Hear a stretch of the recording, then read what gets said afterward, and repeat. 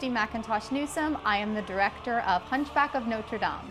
I think what makes this adaptation of the Hunchback of Notre Dame so successful in its storytelling is that it really takes a lot more from the Victor Hugo novel than the Disney film necessarily did. And the Disney film is absolutely one of my favorite Disney movies of all time. But in this adaptation, we really get to go deeper into our antagonist Frollo's madness and explore the depths of his despair, which really makes for some very exciting theater. It's been really fulfilling to be able to work on this material that hasn't been produced very much.